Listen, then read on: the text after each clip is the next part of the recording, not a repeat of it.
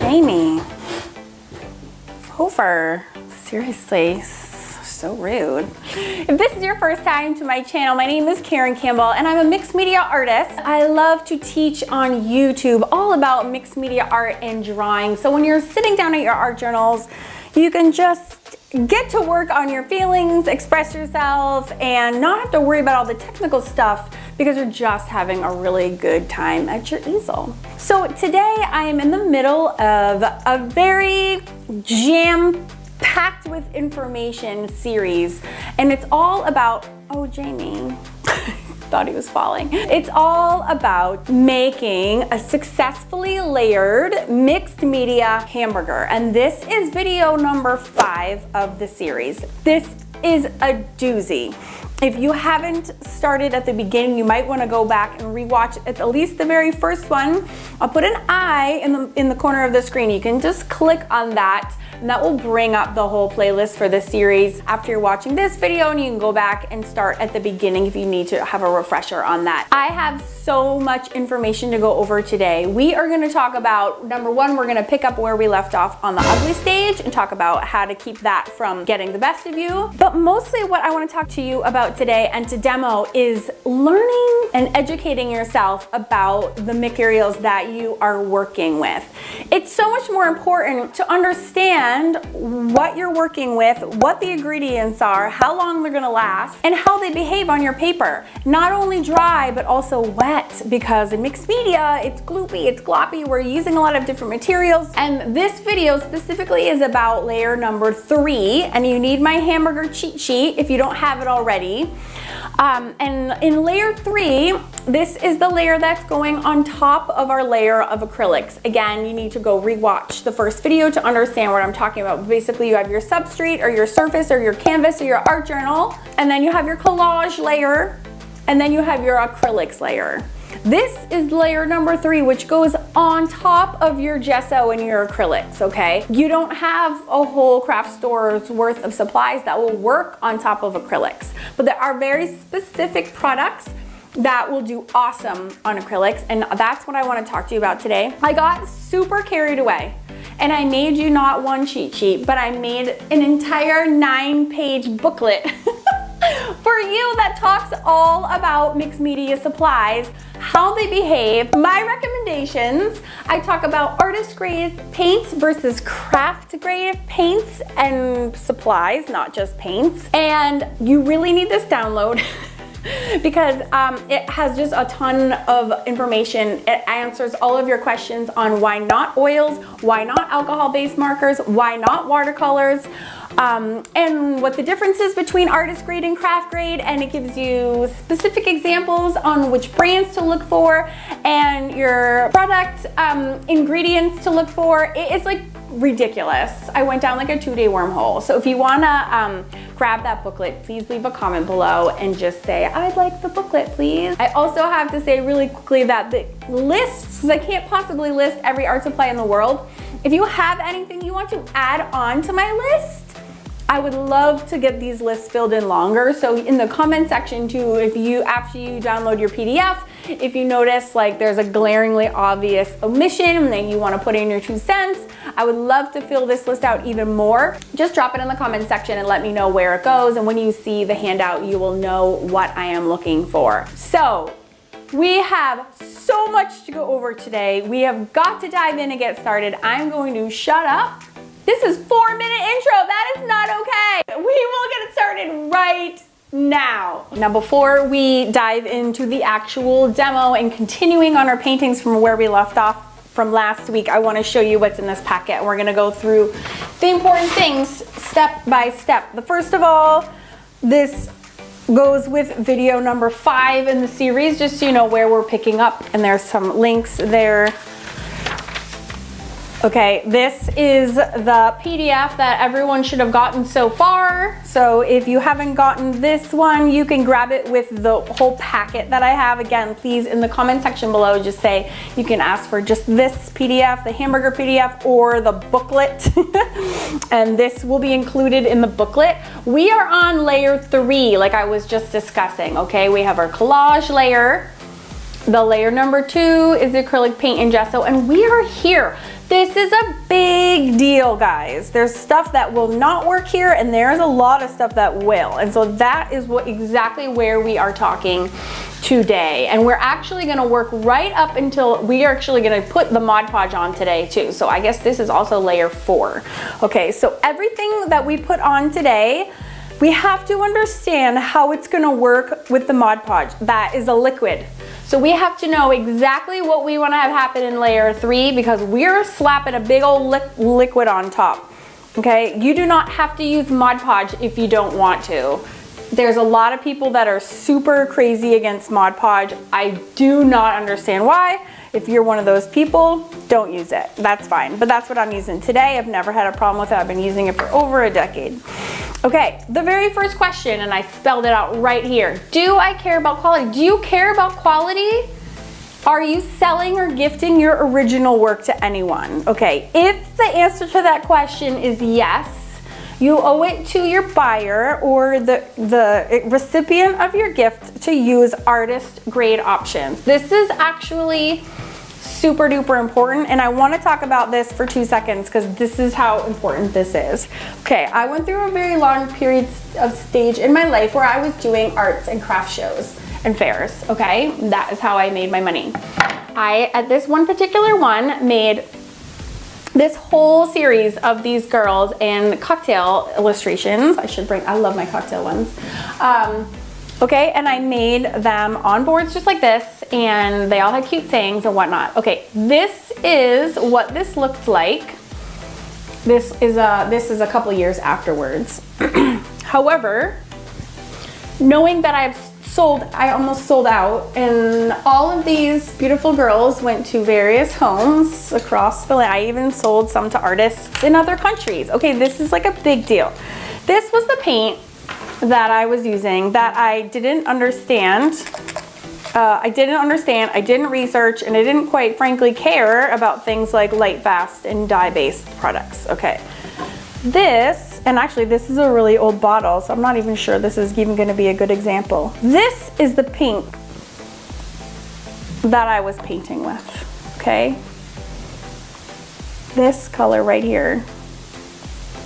Had I known, there's actually a sealer on top of this, and this, by the way, has a UV sealer on top. Can you see the difference between that and that? Okay, that is the consequence of using supplies that are not artist grade. You guys, this is really important to understand what your materials are made of, okay? Probably the very mass majority of the art supplies that you buy at Michael's and Hobby Lobby and AC Moore and Hobbycraft are craft grade materials, okay? Is there anything wrong with that if you're working in your art journal and you're, you know, just creating to your heart's content? You're not selling your work. You're not gonna gift it away. Does it matter? No, I don't think it does matter. I think you can go in and buy whatever you want. However, look at what happened. Look at the difference between this and this. That was all pink. Her pigtails were totally pink. Guys, that is not okay. And that is what happens when you buy products that are not light fast, okay? It's bad things happen. And this happened only over the course of a year. Now, what happened is it like deteriorated and then it stopped. It kind of leveled off and it hasn't really gotten worse. But look at the difference between that and that. I mean, that's just horrible.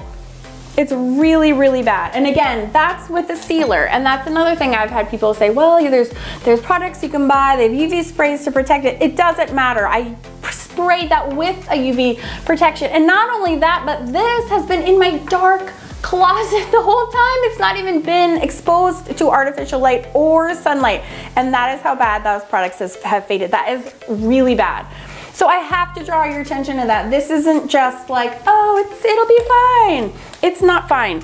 Especially like, even if that was in my closed art journal, it would still fade. When you open that art journal, even if you're crafting for yourself, that's like the saddest thing ever. And that's also really not okay if you're selling your work. or you're gifting that to somebody, no, it's just gonna look terrible a year later. That's really bad. So I have to draw your attention to that. So luckily in this packet, I have everything you need to. If you still want to buy those products, that is fine. I'm not going to judge you. I will never know. I have an entire studio filled with those products as well. But I have to say, I'm not reaching for my Delusions products anymore. I just can't even do it with like a clear conscience. Okay. So that's the first thing we need to ask ourselves. Is that a priority for you? Second question, when you're adding the foreground, right, of your painting, whatever that is, so they say this was like my squirrel, that's my background, this is my squirrel. The question is, do I want my materials to smudge and smear like crazy? Okay, do we want it? And by the way, this is on top of the acrylic layer we already put down. So this is what I'm talking about. This we did last week. So we have our background is just the busy collage, and then our first layer is the acrylics. So I'm talking about things we're putting on top of the acrylics. To be clear, you need to ask yourself, do you want your material, whatever you put on here, do you want it to smudge? Okay? If the answer is yes, you're gonna choose from one of these categories. If you only want a little blending, okay, you're gonna choose from the blender, see my little blender category. And if you don't want anything to move, like you wanna draw or paint something and you want it to stay just where it is, because remember, we're adding a whole gloppy, sloppy layer of Mod Podge or liquid or whatever it is you wanna put on there, we're adding it on top. So you need to know what materials you got going on, because there's gonna be consequences. Okay, so if you can choose beforehand, you will have no surprises. Do you see where I'm going with this? So if you want no movement, you choose from this category. Okay, I tried to make this as clear as possible because I've had emails that said, I followed your process, Karen, and I did the Stabilo just like you talked about. And when I added my layer of Mod Podge on layer 4, it ruined everything. And I'm thinking, well, yeah, because like there's consequences. So I love that this does things. If you are not that person, that's fine. You have options. You don't ever have to use the Stabilo ever in your life. You can just move down to here and choose things from that category. And then guess what, guys? Everybody wins. Okay, so this is what I have done. I have chosen acrylic grade products, and we have created a little chart on how they react. I put water because I ran out of space for liquid, but really it's how they react to water and any liquid. I'm gonna be using Mod Podge. You can use whatever you like. So there is this category of these are products that are like super water reactive. So my Stabilo is my favorite example because it's crazy. So when you add water, it goes nuts, okay? And then there's just a couple of more products that fall under this category. If this is like a normal water soluble like pencil, Inktense product, watercolor pencils. Again, you have a nice long list of there. Then you have like this lovely blend. These are products that are listed as water soluble on their labels, but they don't go crazy. Like there's a little bit of movement. And then frozen ones are ones that are permanent. So when you put them down, these are like Pitt pens and your like paint markers, India ink products, acrylic paints and inks, just regular color pencil will go in this. I will note that graphite pencils tend to be somewhere in here. Graphite pencils are not really frozen. They do have a little bit of movement, which we saw last week when this was a pencil and the acrylic paint, which is wet, again, it's liquid, okay, it will react. So there's always consequences, but if you can make your mind up before what you want to have happen, you can choose products that will behave just like you want them to, and then there's no surprises. You're so good to go.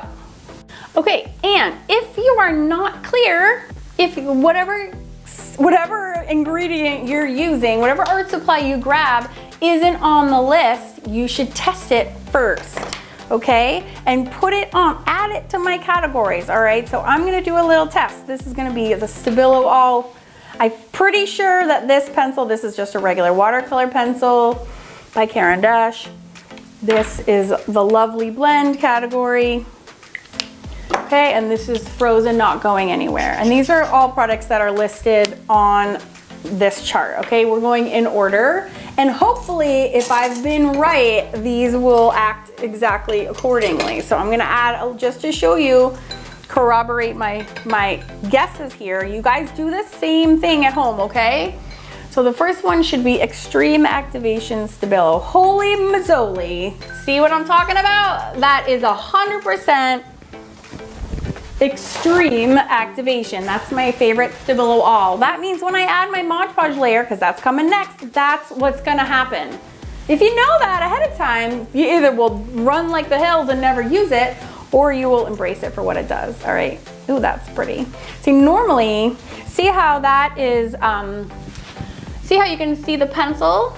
That's why it's not on the extreme activation, and that's under moderate melt. I don't know if that's exactly the right word. It's pretty melty, right? But we're talking this category. And that is, and I put watercolor pencil. So that's pretty much every watercolor pencil. And you see how it leaves a little bit behind? That's why it stays in that category. Stabilo, no, that is 100% water soluble. Watercolor pencils, I would put them at like 80 to 90%. All right, this is, and a lot of people asked me in the very first video that I did with the hamburger series, I'm using, this is what I was using. I didn't spell it out very well. This is an art crayon by Marabou.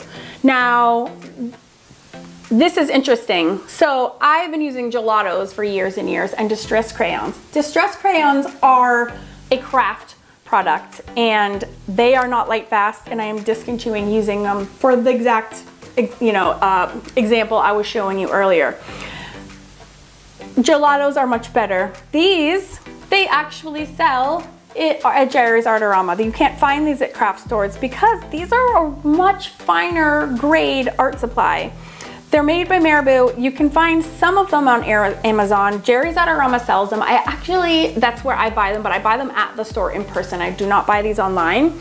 These are a fantastic product. They are worked exactly the same as gelatos. They're really, really creamy.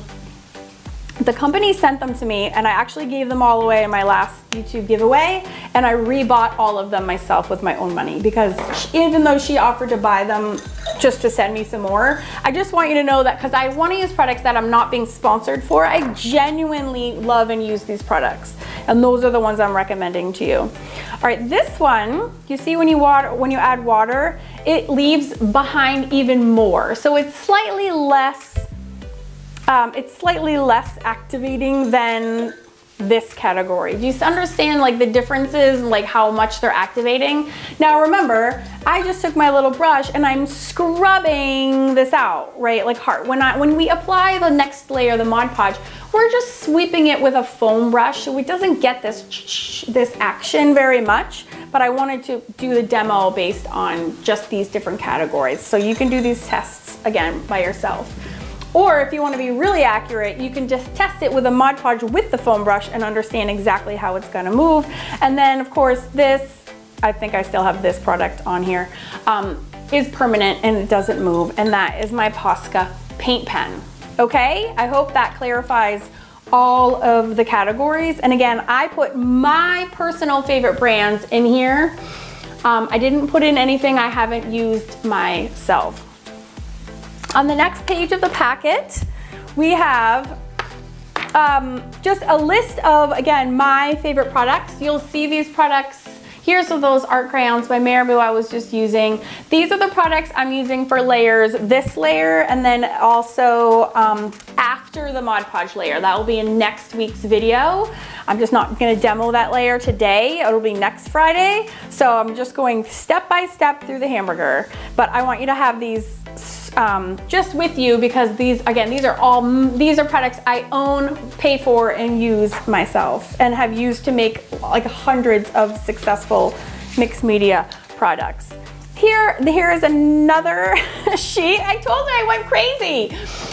This is another page of recommendations of things that I've messed around with, but I have not.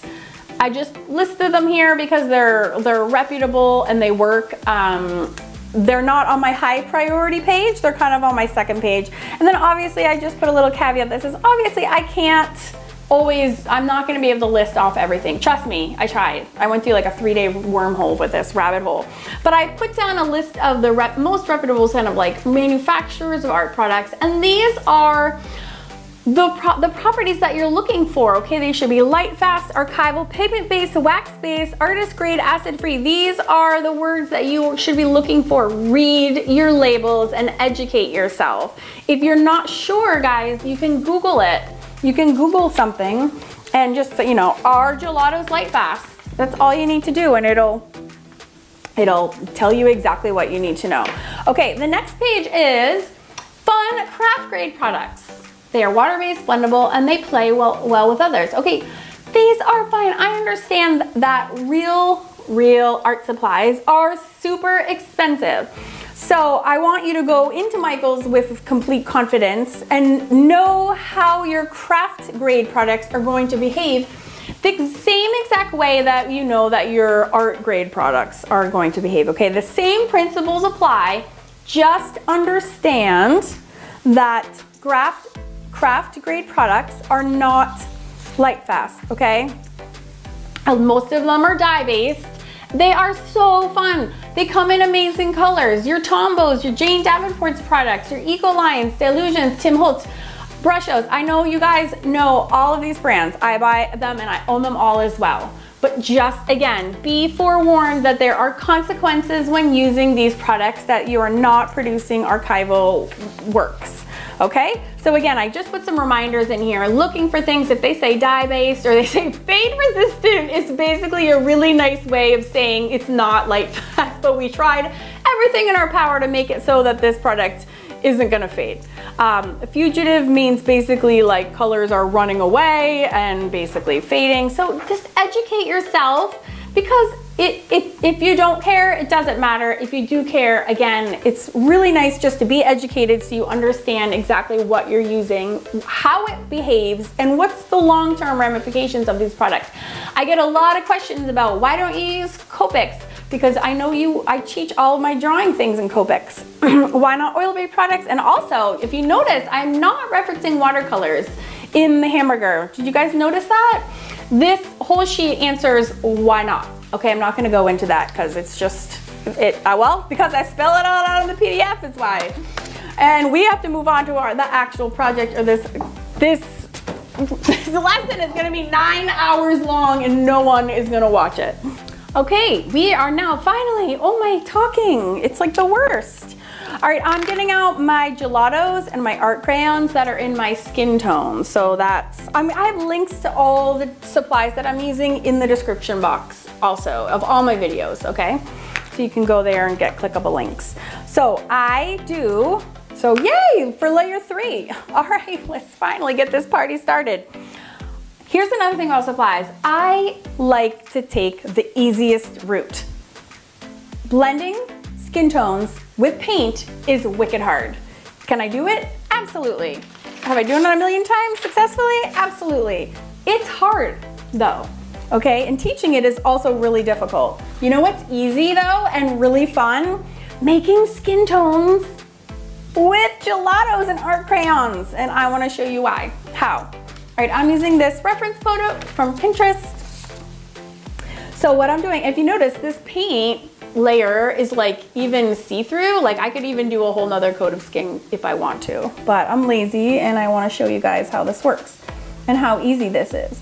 So I'm just scrabbling some gelato down. Okay, and I understand it's in that blendable category. It's on my list. Okay, it's in the lovely blend category. Okay, if you can see, I'm putting this down, and with light pressure, I can blend it around. It's like super straightforward. Okay, it's very soft, and it's just like using the moisture from my fingers to like blend it in. This made me laugh. Somebody left a comment when I was doing the picking up the substrates, and her exact words were, "I cringed when you put your oily fingers all over that beautiful like watercolor paper." And I'm laughing because I was like, there's so many layers go into my pieces. I'm thinking like, there's 18 layers by the time I'm done with it. I don't think my greasy finger layer is even gonna make a dent. Of course, I didn't say that. All right, so here, that was, what color is this? I don't know, peach. This is this is rose beige, which is just a different shade, which is great. So I'm just looking at the shading that my sheet gives me. I'm not like coming up with anything here. That's another thing. I have a lot about how to read references in my brand new book. This book that came out a month ago, actually almost 2 months ago. All right, this How to Draw and Find Your Style has all about how to read references, especially for highlights and shading. But right now I'm literally gonna take this information and copy it. All right, so these to me are a little bit more silky and smooth than the gelatos. It's also because I already have a layer of gelato down. It's just a little bit more blended. Super similar products. Again, just like the stress stains, but I do sleep better at night knowing that this isn't gonna fade. Okay. Boop, boop, doop. Mashing this in with my finger. So now some of the paper color that was coming through before, showing through, sorry, I can't talk, is starting to kind of get knocked back a little bit. So we're just laying down this color. Let's talk about the ugly phase, because we're like launching right into it right now. Okay, I think there's a big thing in art, which is that you need to remember to step back and take a look at your work often, so that you get your perspective right and your proportions right, and you understand that everything you're doing is kind of going in the right place. You kind of get really close to your work and you don't step back. Sometimes it's not accurate. So when you are approaching the ugly phase, or you are there and you're like, oh my God, and you take your step back to look at proportions and all these things, and all you can see is this butt ugly drawing in front of your face, I want you to not look at your drawing. I want you to not step back and look at your drawing. Okay? I want you to look away. Because once you see that, you have a reaction to it. You're gonna think, oh, that's like gross. Oh, she's ugly. Then all of a sudden you're not even paying attention to what you're doing anymore. All you're doing is getting obsessed with the fact that you don't like it anymore, okay? And it's not productive to your art piece. It's getting in the way of your progress. So I want you to go back into your work closely, and I want you to stop looking at her or it or whatever it is. I want you to get back to work. I want you to look back at your reference, and I want you to tell yourself to shut up, that you love yourself very much, but you are not listening to anything right now, and you're just getting to work. I want you to head down and put your shadings in, okay? That's what we're gonna do. We're not giving her any credence, and by her I mean that awful voice in your head, all right? We're like, yeah, that's nice, peace out, sucker, I'm gonna be shading my piece. All right, and as you notice, I'm going around and around, and I'm just simply, where I see it super dark, I'm like, oh, this shade's a similar color to that shade. I'm gonna use it. It's very straightforward. It's as straightforward as that. This is color blah, blah, blah, blah, blah, terracotta.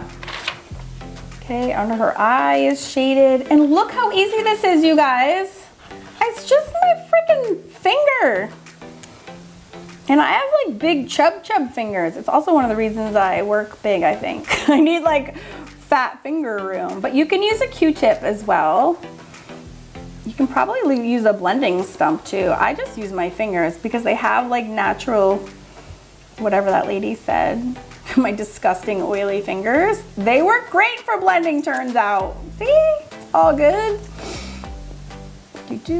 Do.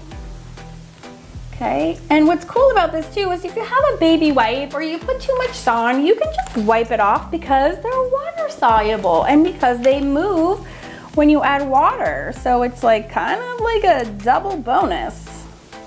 Okay, and there's like a weird, under her lip there's like a blob of, I don't know, glue or something there.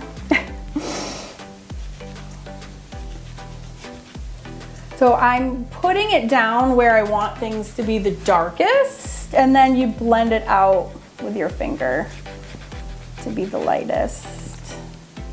Boop, boop, boop. She's got a lot of face shading actually. All right, so I'll give you a little foreshadowing as to what's coming next after the Mod Podge layer, which we're doing next week. Is you can do a lot more shading, so you don't have to finish your shading at this stage even, which is like another kind of cool miracle. You can resume to using more different products, and again, I'll talk more about that next week, but this will be, I want you to do like 80% of your shading here. We're saving that next layer for the fine-tuning stuff. And then really we're done after that. So it's kind of crazy how much you can get done and how quickly. All right, her neck, which doesn't even show up on this reference. Oops, sorry. Will totally be in shadow. Whatever. All right, see how that's all in real time. See how much we got done with that? That is a lot. All right, I'm just doing some finishing touches of the eyes and the eyebrows and the hair and the lips, just using matching colors with those different products that I was just showing you, just keeping the different shades and accenting what was already there. My camera cut out for the Mod Podge layer, so I super apologize, but I take matte Mod Podge and I just use a foam brush and I just sweep the entire project with the Mod Podge. Some of the darker colors get a little overactivated. I'm just careful to keep them away from the face. But it's very straightforward. If you need to use multiple brushes to keep it clean, then do that, but that's all you have to do, and then just let it dry. All right, so I told you we weren't even done with the ugly face. She's even uglier now than she was before, but my Mod Podge layer is dried, and next week I'm gonna show you exactly how we are gonna take her from the ugliest of grossest yucky stage to a finished amazing piece of art with just a bunch of pens. I'll see you next week. I hope you found this video helpful. I have to say that the #1 reason that people don't make successful mixed media projects and paintings is that they quit too early. They quit.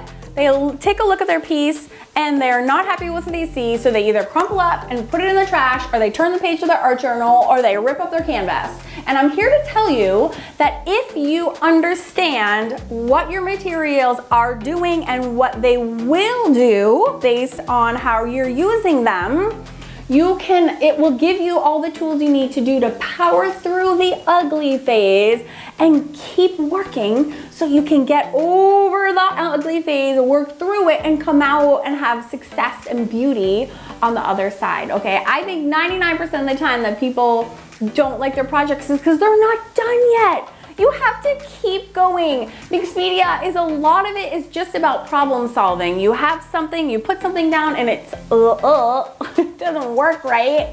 You have to fix it. So a lot of discovery and understanding and how I was able to compile the list of resources and reasons and why I have so many paintings that are successful, because I've simply learned through practice and a ton of trial and error about what works and what doesn't.